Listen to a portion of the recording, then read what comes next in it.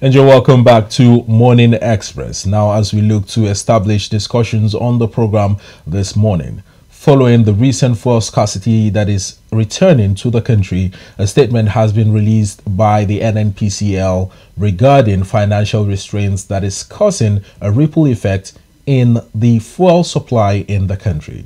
Now, as it greets your screen, I will take details of the publication or press release by the Nnpcl, and it reads: Nnpcl Limited faces financial strain due to PMS supply costs impacting supply sustainability. Nnpc Limited has acknowledged recent reports in national newspapers regarding the company's significant debt to petrol suppliers. This financial strain has placed considerable pressure on the company and poses a threat to the sustainability of fuel supply. In line with the Petroleum Industry Act (PIA), Nnpcl remains committed and dedicated to its role as the supplier of last resort, ensuring national energy security. We are actively collaborating with relevant government agencies and other stakeholders to maintain a consistent supply of petroleum products nationwide. Now, this is a press release coming in from Olufemi Sonoye, who is the Chief Corporate Communications Officer at Nnpc Limited. And now we're being joined by Honorable Desmond Olarewaju Forby, who will be giving us his thoughts as to these developing national issues of concern. Hello and good morning, Honorable Desmond. Good morning, gentlemen. It's a pleasure to be in the studio with you. Well, and more importantly, that we're going to be looking at some of the issues that is grazing our national dailies. It is a pleasure once again to be here. Certainly. Now, there's a lot of timelines in question. Whilst a lot of persons are looking forward to the end of this month, September, and probably October, to see a PMS from Dangote refinery. At the moment, Nigeria is somewhat stranded, lingering fuel queues across filling stations. Now, the Nnpcl has come out openly to accept some of the publications made last week over the level of indebtedness to petrol marketers. What do you make of this development? Bito, you know, when you pick the Nigerian paper, especially if you're a patriotic Nigeria, you find out that some of the developing stories that graced our papers is that is so disheartening, unfortunate, and beats all understanding, especially if you're a patriotic citizen. You know, it's not greener on the other side. Like, if you look at what is happening, and if you juxtapose with the news that graced our papers every day, is a major concern. It is a major issue. To some of us, it gives us sleepless nights, as if we could just do magic. This is not a good story. Since March, we've been having lingering fuel scarcity across the Federation. And yet, we are still battling with understanding the cause of this scarcity. And when you don't understand, that means solution is still far. Nigerian fuel scarcity is not something that we can resolve now, tomorrow, because the government are not even being sincere with the people. It now looks as if this is like a mirage. It is something that requires rocket science. It's something that cannot be solved, or is like maybe there are some forces. I understand, you know, social issue like this. Why we have some people that is on the path of growth, some people are on the path of destruction. It is only going to be easy when everybody are on the same page. In this country, Nigeria, we have seen individuals that their interest is overriding over the what? Over the national interest. There are a lot of people who don't care as long as money keep rolling into their personal account. They don't care about coming to solve this problem. Do you know? As some Nigerians are groaning over fuel scarcity, which has affected lives, which has affected the standard and the quality of lives of a common Nigerians, there are some Nigerians that are benefiting from this scarcity, and those Nigerians, because of their selfish interest, will never pray for any breakthrough. While we may identify some mechanical issues like logistics and other things that the Sonoye has talked about. There are more issues that is even making this situation difficult to resolve, and that is unpatriotic citizens contributing to this and other things. These are more difficult issue than the logistic issue. It is only when we do not have people who are sabotaging efforts of government that we can have a smooth ride in solving this problem. I'm a student of conflict, and I understand that even when conflict is contracted, when conflict is complex, we still develop a means of what? Managing, while we focus on the long-term transformation of that conflict. Yes, I understand that it's not every conflict that can be resolved, but there are some conflicts that you can manage to achieve some level playing ground and peace. But it is not playing out right now because we do not even understand who is Nigerian citizen, Nigerian government fighting with over at the moment over this issue of petroleum. Is the government fighting against itself? Government fighting against the people? Government fighting against the nationals, the multinationals? We don't understand the problem. What Nigerians know is this: we have crude, we have refineries. For that matter, we have 4 refineries that are not working. Yes. I don't know whether they are working or they are not working. Well, we have to state the Nigerian facts government as they has spent over 20 trillion in the last 12 years for overall maintenance of these Mele refineries. Kyari, who happens to be GMD of Nnpc, has been there for 9 good years, and he has promised Nigerians. He set the deadline, and those dates come and go, and nothing happens, and nobody could question them. And now there is a new deadline. And now there is a fake deadline that will not materialize. I don't wish my country that. I don't wish my country that. It is a negative connotation. I'm a patriotic citizen.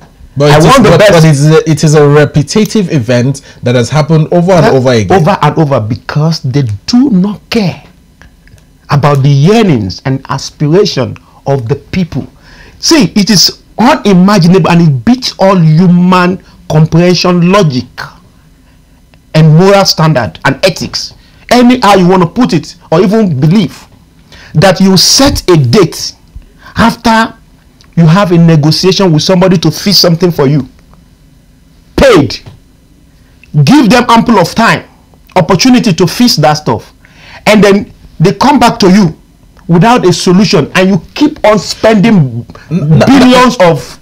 Let me take you back, Honorable Desmond. You said that since March, the country has been experiencing an on and off of fuel scarcity. Yes. And right now, there is a bigger crisis looming, according to the NNPC itself, due to a debt of about $6.8 billion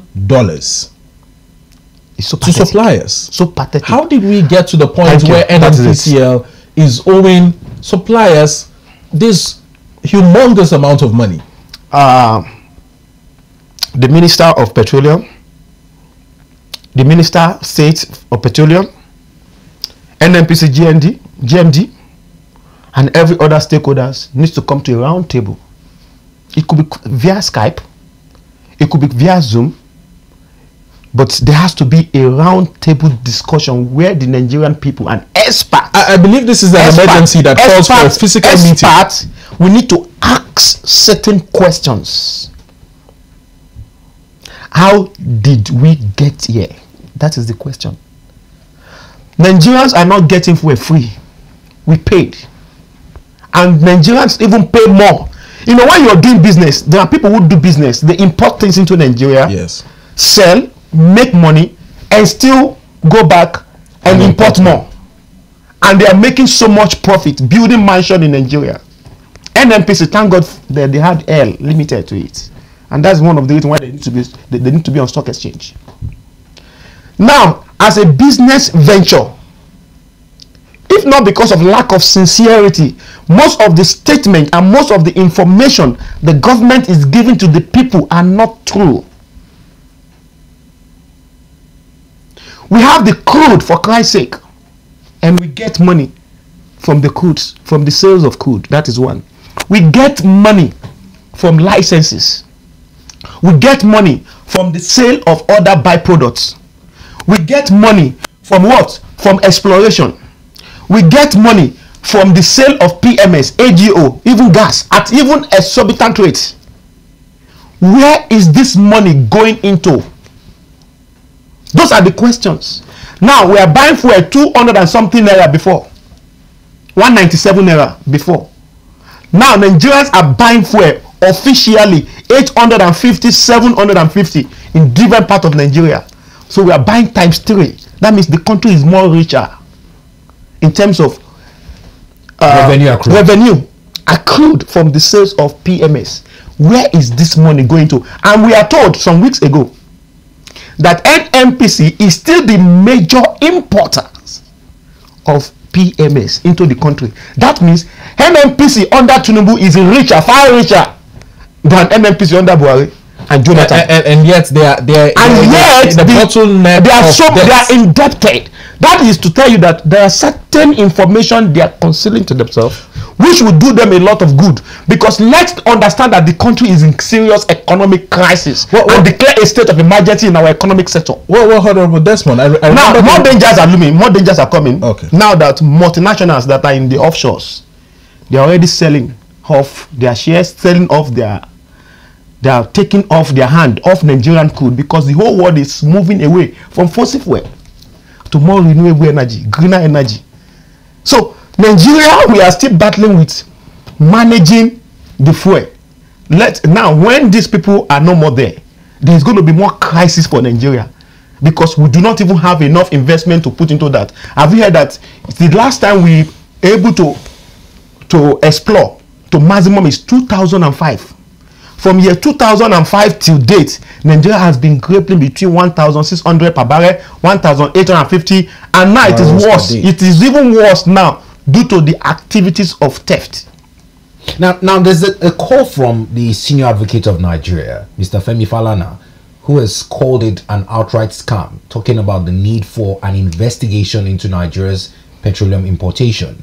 Now, the challenges with getting persons to even honor summons as issued by the National Assembly, particularly in the handling of our natural resources in the country.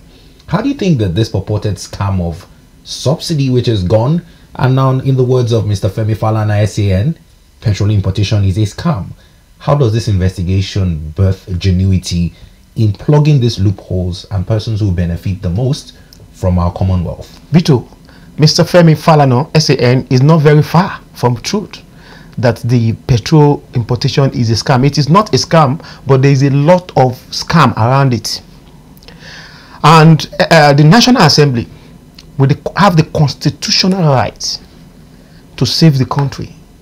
They have the power to do what they call oversight, though they are not executives, but they have the constitutional power to call the executives to order. But they are losing that powers due to what? Corruption. We see them issue summons on persons outright due to corruption. Defy the orders. Due to corruption. See, the biggest institution when it comes to democracy is the People's Assembly, the National Assembly. Because that is where you have people representation, people government imposing.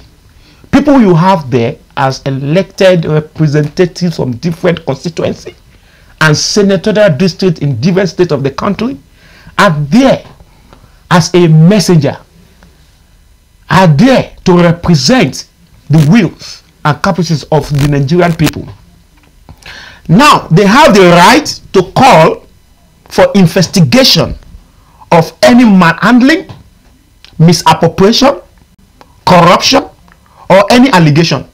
They have the right to oversight, and there is no boundary. There is nothing that can stop them from getting what they want to get. But look at what is happening. When National Assembly, who is saddled with the responsibility of ensuring that there is probity, there is transparency, now involve themselves in collecting Ghana Must Go, doing oversight functions, collecting brown envelopes stocked with dollars from oversight function. Tell me, are they going to represent the interests of the Nigerian people, or they will do the biddings of those who are paying them extra fees? despite the humongous dues money they take home every month. That is to tell you that until we have the right people to represent Nigeria at different level of influence, this country will not move forward. Now, the issue of this debt, listening to the comments made by the Nnpcl, they say it's not news that suppliers supply on credit, and once the supply is done, they refund this monies. Now, in business, people understand that it is almost a norm, but when you allow the money accrue to the point that the suppliers are refusing to supply over fear of recouping the monies that have already accrued to $6.8 billion, how do we solve this challenge in our supply chain? Because before now, there were different excuses made. They said it was logistics. They blamed the rain. They blamed the state of the road before this true position was now made known in the press release as issued by the Nnpcl. Now, the opposition voice in Alhaji Atiku is saying that the Nnpcl be listed in the stock exchange market. Do you think this would solve the issue of the indebtedness of the Nnpcl to suppliers? Peter, when you sweep the debt under the carpet, it will only take a while before you understand that you are doing yourself a lot of disservice by not sweeping outrightly the debt from your room. What does that mean? It means that you get more revelation as the situation will get out of control. There are more revelation that Nigerians will get. You get a lot of shockers. What you heard is just like a tip of the iceberg. More revelations will come. You know, I said it many months ago in this studio that the government are not sincere with the people. Give the Nigerian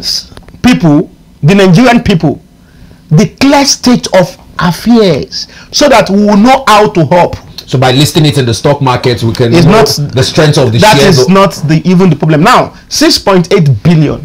How much is the true money that the NNPC is owing suppliers? That is not the true amount. So why do you think so? Why do you think so? You know, this country, if you have done supply to government office before, you know that most times the actual price of what you are getting could be 10 naira, but what the government is paying for that thing is 30 naira. 10 naira go back to them, the person who award that contract.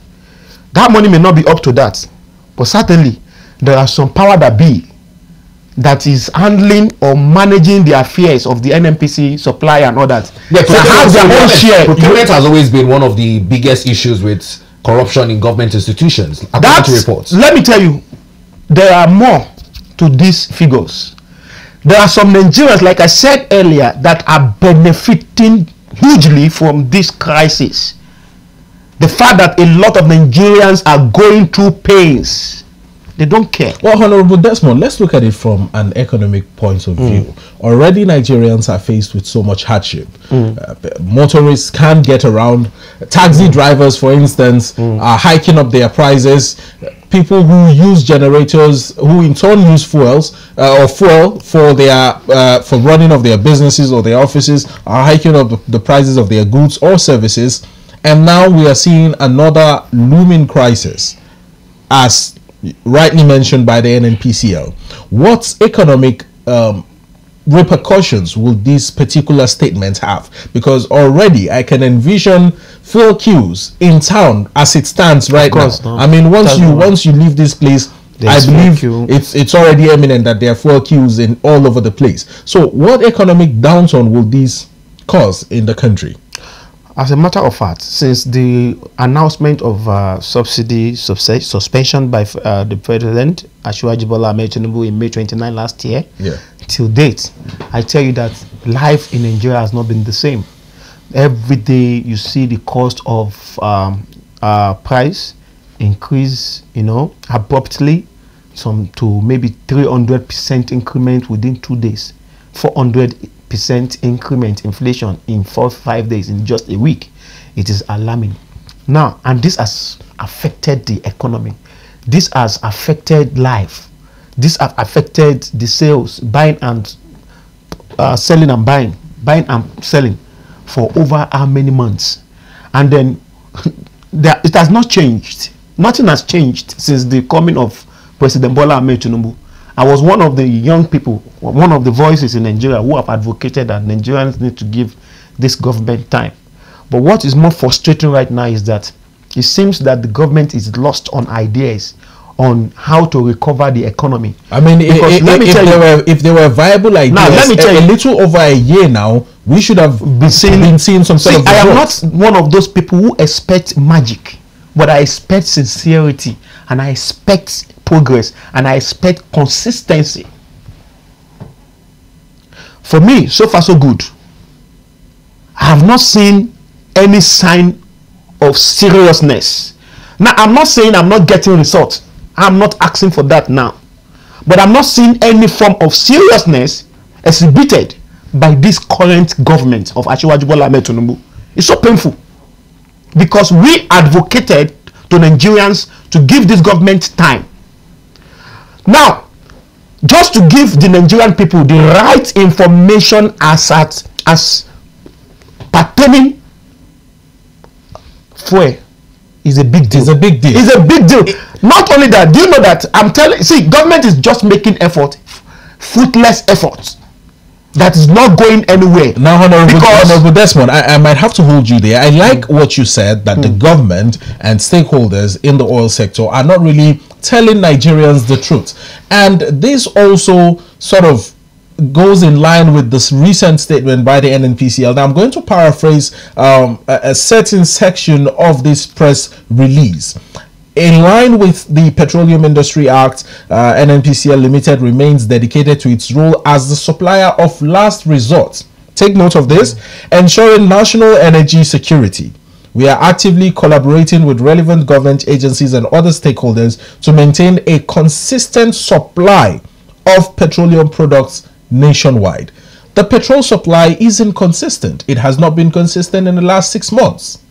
Why do we keep getting lies from the Nnpcl? That's what I'm talking about. That insincerity by the people who are saddled with the responsibility of overseeing the affairs of the NNPC, from the Minister State of Petroleum, the GMD, and other sister agencies. The truth must be told. First thing first. Now, what they have accrued or what they have attributed the cost of fuel scarcity to initially is inflation, is dollar rate, FX rate, yes. FX rate, and landing costs, which affected landing costs. Yes. Now, as a serious government, what stops this government from refining at least, let's say, 30% of its fuel daily consumption from the Port Harcourt refinery, Warri refineries? Are you, Shijoke, do you believe sincerely that our refineries are not working? Well, do you believe they are not working? That's a question that I might have to. Do you believe that these fuels are not being refined and secretly exported out of this country to some other countries? That is a possibility. Do you know what it means to spend 20 trillion? Do you know what it means? Transparency. Let Nigeria get something. Do you know what it means to spend 20 trillion? Do you know what is trillion? Hold on, Honorable. Not to build a refinery. Not to maintain a refinery, and yet it's not working. And you think the government is stupid to keep quiet? Do you think the government is stupid? The government is not saying, and they just kept quiet. No. Something is fishing. Federal government need to sell off completely the NNPC. Hold on, Honorable. Take their hand off it. Call some technocrats, call some experts to come and manage our fuel. We cannot do it the way they do the power sector. The majority of the people who are handling this, they are too corrupt. Honorable, hold on. Nigerians, our viewers, and everyone following the program is well aware of these challenges we're facing. Now, many have talked about the need for a strong opposition, one that would not criticize government alone, but also offer solutions. Now, in this transparency, with the allegations flying, even with the Malta refinery activities that was also made public on certain publications, many are saying, how do Nigerians uncover some of these secrets if they are not there in the open? Now, I'll refer to my other question again. Atiku Abubakar has said that the Nnpcl, since it is a limited liability, be listed on the Nigerian stock market exchange earning. Do you think this is one of the ways, if persons buy shares and follow the activities of Nnpcl, there'll be little room for some of the hidden or secret agendas as people continue to speculate. You see, first of all, government have no business in business, but the biggest business in Nigeria is the NNPC, because it's the life wire of the nation's economy. I understand their conservativeness as regards leasing the NNPC out completely to people. But then, you see the faces that manages. Why is Mele Kyari still the GMD of NNPC? Why? So you think if not for the gross inadequacies, they need to have the gross incompetencies and inadequacy and lies. So at this point, you think an overhaul of the NNPCL is needed? If I am the president of the Federal Republic of Nigeria today, the first person I'll put in jail is Mele Kyari. It has to be tried. He has to go through prosecution if he's found guilty. And he's guilty. Until He's guilty for telling Nigeria lies. Listen, I'm coming. I'm a diplomatic person. I can't come to the media and talk. Carry on. Now, this is on the basis that I'm going to put him in custody. One, promising Nigerians that by June 2023, our refineries, at least 3 of them, will be working efficiently. He bidded for money. He bidded the National Assembly to give him certain amount of money for overall maintenance, and the government did give him the humongous amount of money that is enough to build new refineries, and at the end of the day, it cannot deliver. That is a breach of contract. Now hold on. We'll take a short break, and when we return, we'll turn our attention to more issues on the news this morning. A heated conversation as it is in our studio, but remember, it's about objectivity to the discourse. We also do remind you that the headlines are only read as published under the guidelines of the various newspapers and are not a position of ADBN Television as it concerns these issues in the news.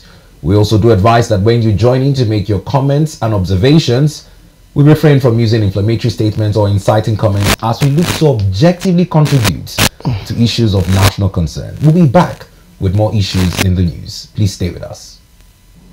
And you're welcome back to Morning Express. Now, in continuing our discussion on the newspaper review segment, President Bola Ahmed Tinubu has declared outright war on banditry and terrorism in the northern parts of the country, as he has ordered service chiefs to relocate to Sokoto in order to head-on fight the insecurity in that region.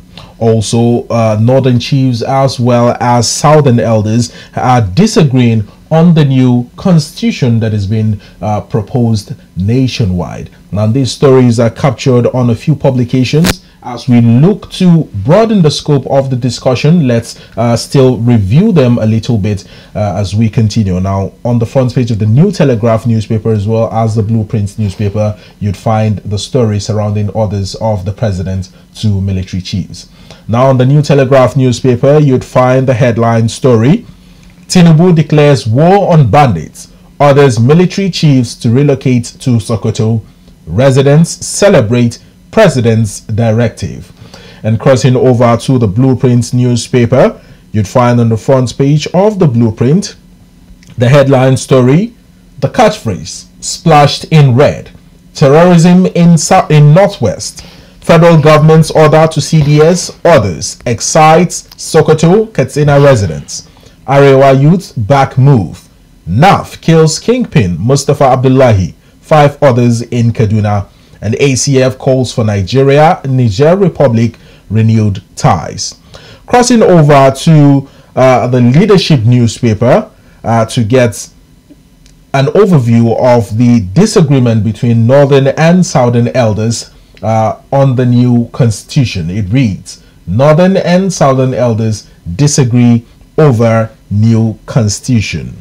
Straplines say Afenifere or Hanese Middle Belt wants new constitution, and ACF Pandef seek amendment power sharing.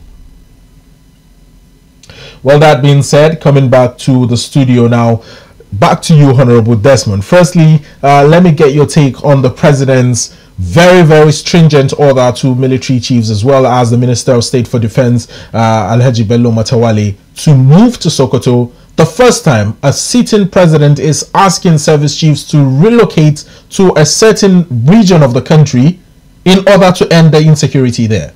Shijuke, it's not the first time. We have seen in 2015, 2016, during the era of President Muhammadu Buhari, yes, when the issue of Boko Haram ravaged the northeastern part of the country. There were deployments. Then I could remember service chiefs relocated the headquarters, defense headquarters to Maiduguri. Yes, certainly. Now it is a good thing. Although I don't know why it took the president this long before he could make that pronouncement or order. If you look at what has been happening since last year in the northwest, it beats anyone's understanding. Why do region that had been peaceful suddenly became the horn of Nigeria? You know, it seems like these bandits, this group of people who are destabilizing this country, they have the freedom of movement from one region to another region. That means we are not actually destabilizing this group. What we are doing is that we are making a particular group, a particular zone unbearable for them, and then they move to another region. So the country needs to look at its security architecture and try to identify who are these people. The National Intelligence Agency, National Security Advisor, Office of the Director Civil Secret Services, DSS, Directorate of the Secret Services, Inspector General of Police, the Civil Defense, and every other agencies involved that is manned with the responsibility of safeguarding and protecting lives and security of properties in this country.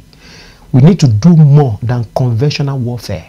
We need to do more of intelligence. We need to do more of negotiation, because for every conflict there is interest and there are actors. Could it be that we have not been able to identify the actors or the interest? Well, I do not believe that. The first thing you need to do when you want to resolve a conflict is to identify what are the interests, who are the actors. The interest can also be a pointer to the actors. It could be within the country, it could be outside the country. But the point is this. It is good. I want to commend the President of the Federal Republic of Nigeria for the move. And I heard Bello Matawali, you know, the Minister State of Defense, you know, making that call, relocating them to Sokoto precisely. And by extension, they should also Kebbi, because Kebbi and some other states that is surrounding that environment, because they have been ravaged by banditry, kidnapping. And who are these people? They are not faceless. And our intelligence needs to work more. We need to start deploying technology. Why we appreciate the activities and the efforts that is being put in place by our security guys, our military men, our soldiers, our naval officers, our Air Force officers. We also need to start taking advantage of technology. We need to start using areas, drones, that to see what is happening, because it will be easier to nip this in the bud when you know where these people are coming from and where is their safe haven. And it is beyond that warfare. We also need to do more of intelligence and engagement.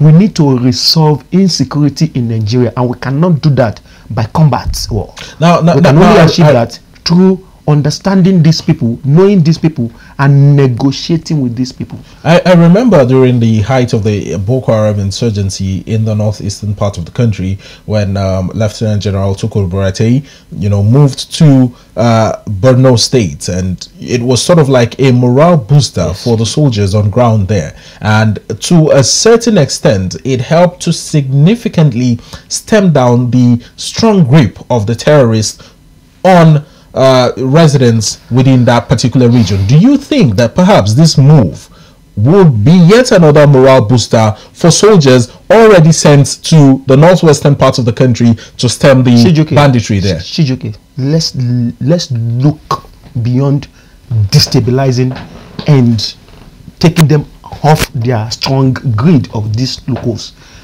Look at what happened afterwards. When Buratai went to Chibok, went to motivate the men, the soldiers, yes, it gave them a morale booster. They combat and they confront the war with all patriotism, and they neutralize these people. But what happened afterwards? We saw these people leaving Chibok, leaving northeast, and spreading to the north central, spreading to the northwest, and which is what we now know as banditry. That does not in any way relate or translate into solving insecurity in Nigeria. What that meant is that you have been able to successfully disperse them from the northeastern part of Nigeria to other part of the country, especially Zamfara. The other time, about 3, 4, 5 years ago, they moved to Zamfara, that is northwest. They now moved to Kaduna. That was where they started attacking people from different areas, in localities. You disbanded them. You did not disarm them and neutralize them. And that is why I said combat will not help Nigeria at this time, because you need to understand what is happening in Nigeria. This is not just a case of genuine conflict or violent conflict or act of banditry or terrorism. There are some people who are now seeing it as a venture. That is it. A lot of Nigerian youths are now being recruited from the back door into this banditry, some into kidnapping. We even saw some innocent young people that are now involved in kidnapping because they now saw it as a venture, economic, and a lucrative business for that matter. So we need to understand what is happening right now. There is those who are prosecuting this conflict for a reason, which I don't know. Some are prosecuting for a reason I know, which is economic reasons. Yes. Because of the level of unemployment in Nigeria. And you know, like I used to say, that energy cannot be conserved. Energy is meant to what? To be used for productive venture. And these young people, because of poverty, and some people have promised them heaven on earth if only they can be part of this organized crime, and they are making so much money from it. So that is why we need to be careful as we are looking towards prosecuting this warfare, so that we will not be declared genocide against your people. So what I think is wise for the government to do is not just to move people, to move our military guys, Nigerian against Nigerians, because at the end of the day, you're still going to be interfacing with some Nigerians who are now deviants and move into banditry, kidnapping, and all that. So we need to, as I'm just speaking as a conflict person now, for us to overcome insecurity in Nigeria, we need to put certain factors into consideration. One, we need to look at opportunities, how we can create more opportunity for young people. Apart from that, we need to start engaging with some sect within this country. We know these people. If you go to some localities, if you come to my village, we know the bad guys, we know the good guys. Now, the bad guys may not be the kingpin, but they can be a pointer to the kingpin. So the intelligence, the national intelligence, the national security advisor, the office of the director of state security need to do more into what they call intelligence gathering and what they call community policing. We need to understand that poverty, unemployment is the reason why some people are into kidnapping and banditry. Now, Honorable Desmond, I like how diplomatic you are trying to be with this issue, calling for negotiations, calling for a more softer approach to ending the scourge of banditry and insecurity in the Northwest. But let's take a look at the Boko Haram insurgency as a case study, where the government sort of pardoned some, in quote, repentant Boko Haram members, rehabilitated them, reintegrated them back into the society, only for them to start having pockets of uprising here and there. People who were, rehabilitated and sent back to their communities sprang up again and started killing people in these communities, which was a failed attempt at curling the insurgency, if you ask me. If the government should adopt such strategy with the bandits, don't you think we will see the same results, considering that both banditry and the Boko Haram insurgency are all considered terrorism? Chijike, you're not following the trend of this security issue in Nigeria. You know, when Jonathan was there in 2012, that was the introduction. Then there are some names you hear that time. You hear the name of Ali Modu Sheriff. You hear the name of Shetima. Exactly. You hear certain names. As alleged. You hear certain names. Even the government, as at that time, will tell you that there are some people that are ganging up against this government, opposition, just to take power. That there are some names, even in the course of electioneering and politicians, there are some allegations that was close to being true, that these people are being moved into this country. You understand, from Niger, from Chad, just because they want to make the country ungovernable for Jonathan as a strategy as at that time to get to power. You hear that story that year? Certainly, I now, remember. Beyond that time, Hellfire has come out clearly that these Fulani men that are killing people in Nigeria, they are not the Nigerian Fulanis. That these people are from neighboring countries, sub-Saharan Africans. Now that means some people give them some invitation into the country and give them places, because it is very difficult for a lizard to penetrate your house if there is no crack on the wall. There is a proverb in Yoruba that that if somebody in the house did not kill you or attempt to kill you, the person outside may not succeed in killing you. Now, we need to understand that these issues, there are genuine people and those names that you hear. So when you are negotiating with bandits, you don't negotiate with those boys, those foot soldiers. You negotiate with their financiers. Who are their sponsors? Who are the names that have been connected in one way or the other to these activities of this insurgency and Boko Haram?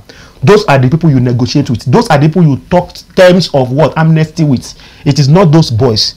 Because some people certainly help these guys to import ammunition into this country. That is one. Some people help these guys to settle in a particular environment. So it is all collaborative effort between some people within the country and some these fighters. So what I think the government needs to do right now is that let's track who are the sponsors of these guys. Initially they were not collecting ransom. They were not interested in ransom. It is because government makes certain effort that time to monitor their finance. There are some names. Somebody, if I check my archive, yes, there are some list of names that these are the sponsors of Boko Haram that were published, and nothing happened from that time till now.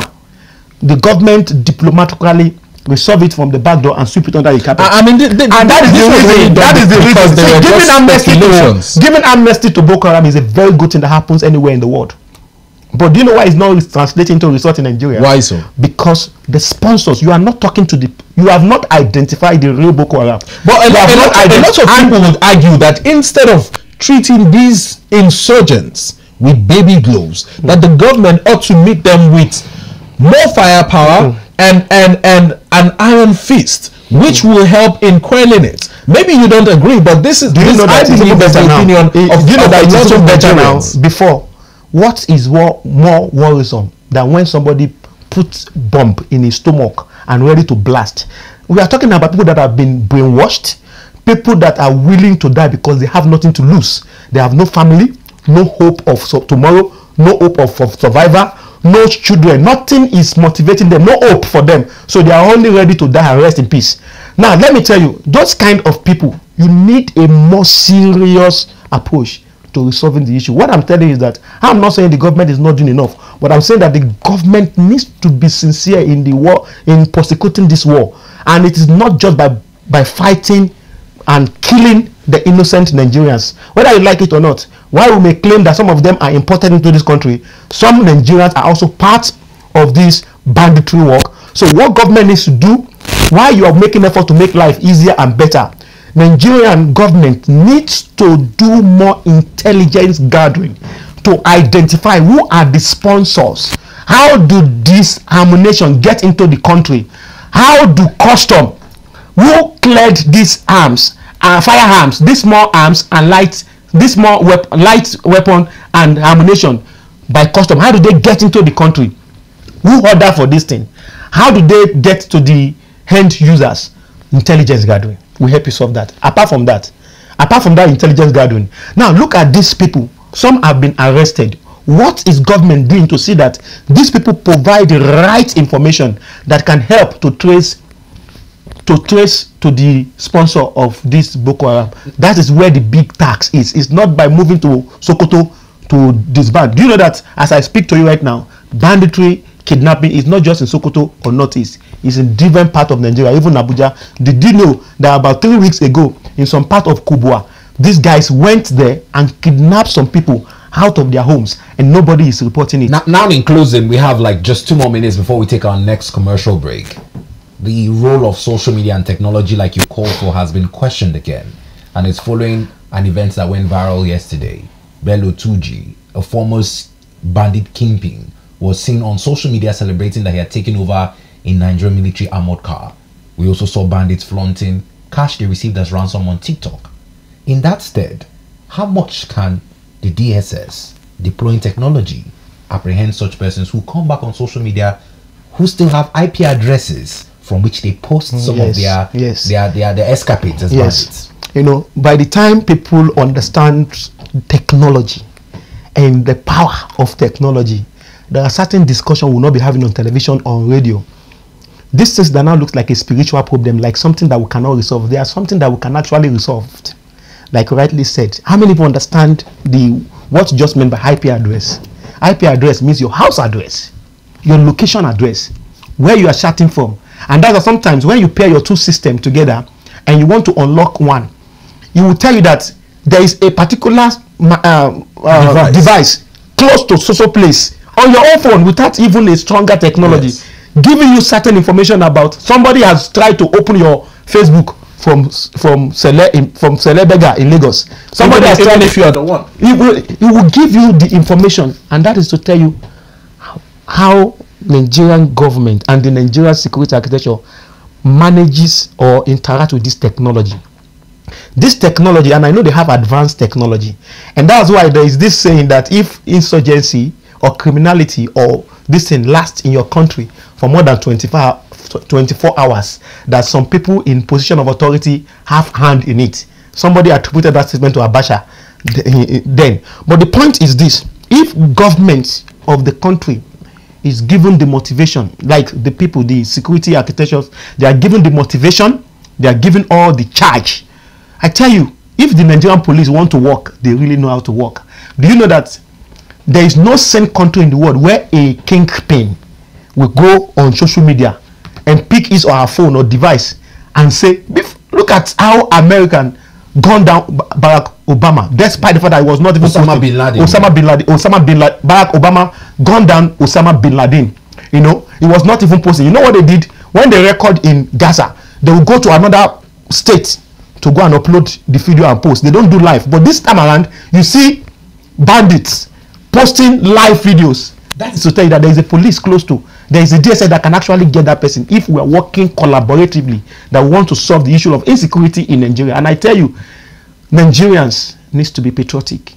Every Nigerian needs to understand that no matter how much money you're making right now for yourself, if you don't consider others, that money would grow to a level where it cannot save you or protect you from security. Oh, all right, thank you very much, Honorable Desmond Olarinwaju for coming on the program and sharing your thoughts with us. The pleasure is mine. It's always a pleasure.